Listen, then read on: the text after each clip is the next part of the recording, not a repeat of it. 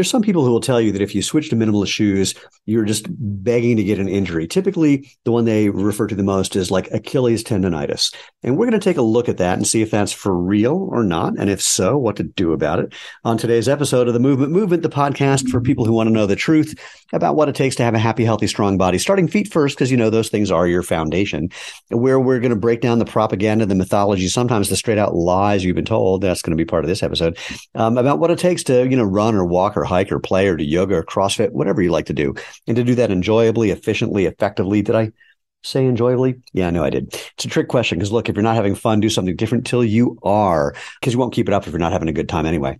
I'm Stephen Sashen from ZeroShoes.com, and I'm the host of the Movement podcast. And we call it that because we're creating a movement that involves you. It's free. It's easy. I'll tell you more about that in a second, about natural movement, letting your body do what it's made to do without getting in the way and causing problems by doing things that, people think should be an improvement, but turn out not to be. So that's the gist of it. The way you can participate is easy. Go to www.jointhemovementmovement.com. There's nothing to actually join. That's just the domain name that I got. There's no secret handshake, no special song, no money that you have to pay. It's just a place where you can find all the previous episodes, how you can interact with us on social media, and, give us a thumbs up and a like and a review and share, etc. In short, if you want to be part of the tribe, just please subscribe. Okay, so let's jump into this. This is an idea that has been propagated where that people say, well, you have to adjust properly to natural movement to minimalist shoes because otherwise you're going to do something like get Achilles tendonitis. They're basically blaming us for a problem that they get. And I understand why it could look that way. You switch to a minimalist shoe. If you don't transition properly, it may be that you do get some calf pain or some Achilles pain. But I'm going to suggest that the reason is upside down. It's not because of us. It's because of them. And I'm now holding up a kind of, classic looking shoe that is elevated heel, elevated toe, kind of stiff, bunch of padding, etc. And I'm going to suggest that's the problem. Now, the problem is not actually because of what people think about that. Many people think that if you wear a higher heeled shoe, what happens is your Achilles shortens. And therefore, when you get into a shoe like ours with no elevated heel, that's where the problem comes from, is because now you're suddenly straining your Achilles, and that's creating the issue. Well, I think there's two problems with that. First things first, when you are wearing a high-heeled shoe, I haven't seen any evidence that your Achilles actually shortens. What I have seen is that you get used to your Achilles not functioning fully, not getting all the stretch that it's built to get, which, well, there's a problem there, and I'll mention that in a second. And therefore, it just basically your brain gets used to only using your muscles within a certain range of motion. I saw a great example of this with someone who claimed she had a frozen shoulder, could not lift her arm above shoulder height. And the medical practitioner who was working with her, he was actually a Feldenkrais practitioner. Feldenkrais is a body work style that fundamentally is based on the idea that your brain controls your body, and you just need to somehow remind your brain what your body can actually do. Now, that's not true in all situations. You can have certain injuries where that's a different story. But in many cases, many limitations are caused from just maybe what started out as an injury, and then your brain getting used to something, but it can get used to doing something different, getting used to doing what was available before the injury as well. It just needs to discover that you can do that safely. So back to the frozen shoulder.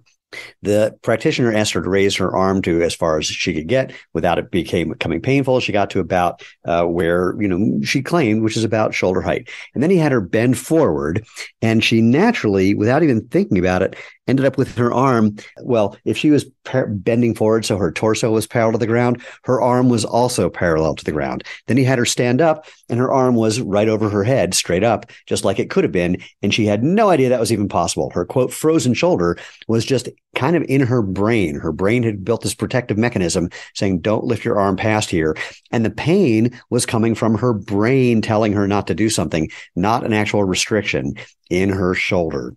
So I've seen people running in my neighborhood, and my neighborhood's full of a lot of world-class athletes where they have what you would think of as great running form. They're landing with their foot underneath their center of mass on their midfoot or the ball of their foot. But interestingly, because they're wearing a higher heeled running shoe, they can't even let their foot come all the way down to the ground. In fact, I've watched a lot of these runners or let their heel come down to the ground. I've watched a lot of these runners, and even with a big, thick padded shoe, the heel of their shoe never touches the ground. They're keeping their heel off the ground.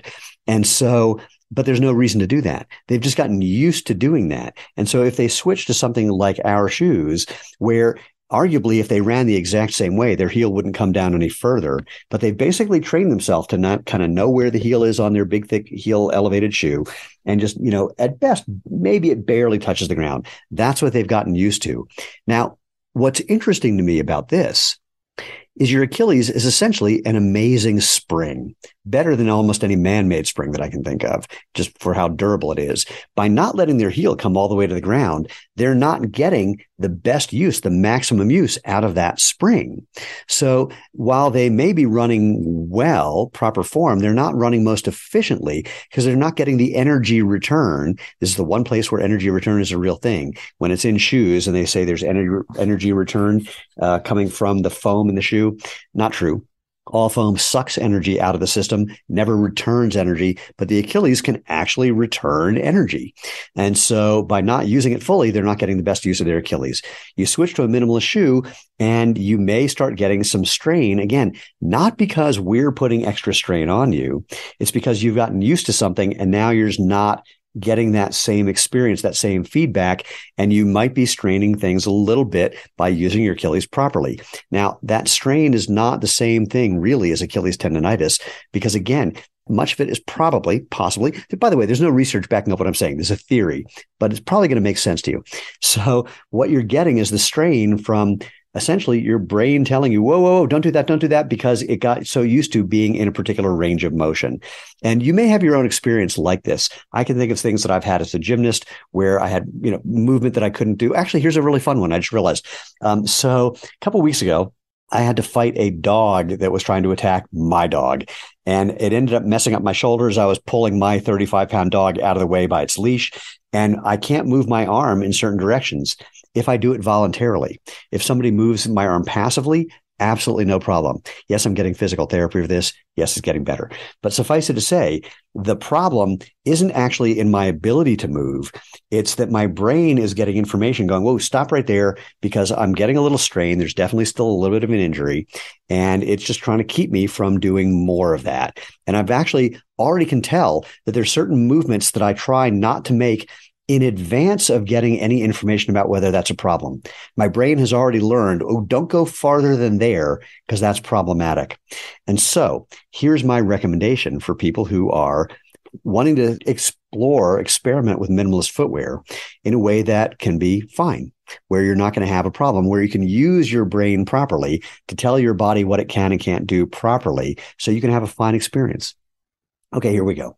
First things first, there's no bonus points for running in our shoes. There you go. While we have many, many, many people who run everything from a 5K to ultramarathons in pretty much every product we make, I mean, literally our sandals, our shoes, our casual boots, our snow boots, we've had people run races in all of those. It's doable, but I'm not going to suggest you do that. I'm going to suggest you do something simple, like just go for a walk. Just make it really, really easy. Walking, it's funny. No one ever gets out of a shoe with a big elevated heel and goes barefoot on the beach and complains they got Achilles tendonitis. Why? Because what they're doing when they're walking is different than what they're doing when they're running. What their brain is telling them is safe when they're walking, different than what their brain is telling is safe when they're running. If you can walk barefoot in your house, then you're not going to have a problem in a pair of shoes like Zero shoes. It's not going to give you Achilles tendonitis because there's some magical, horrible thing that we're doing. Again, it's coming from the thing that you've gotten used to, that's telling your brain and body, or where your brain and body have learned, don't go there. And if you go there too quickly, that's going to be a problem. So step number one, just walk.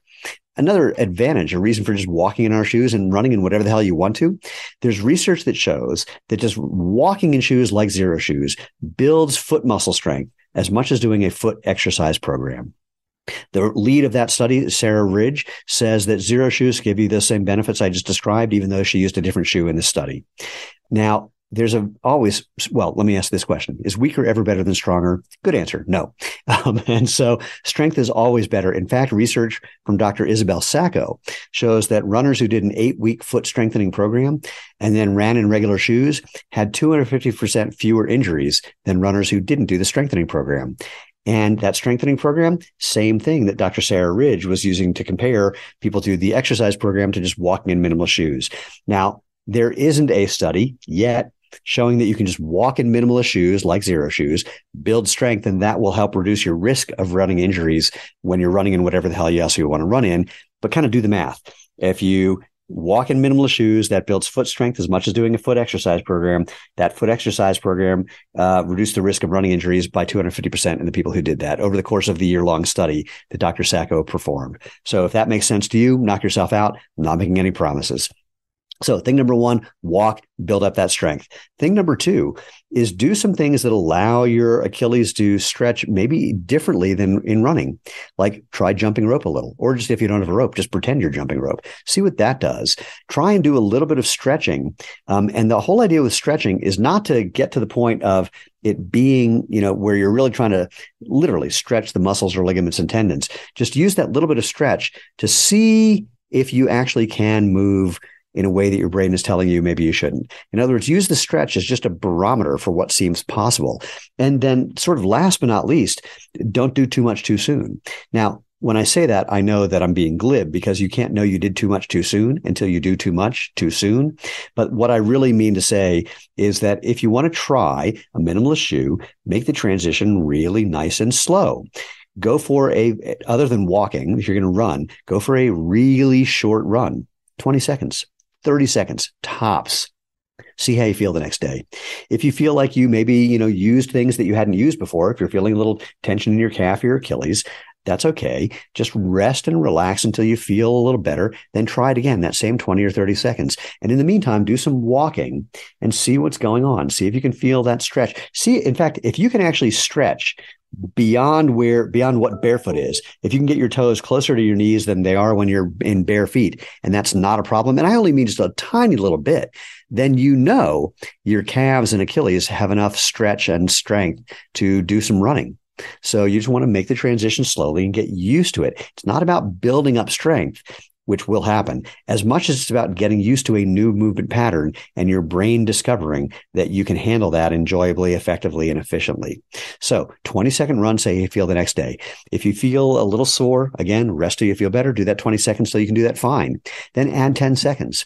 And then add 10 seconds after that once you can do that 30 seconds fine. And just try to build up that way. It's like going to the gym. If you haven't gone to the gym in ages, you don't walk back in and just do whatever your workout was before. You don't do 8 hours of bicep curls.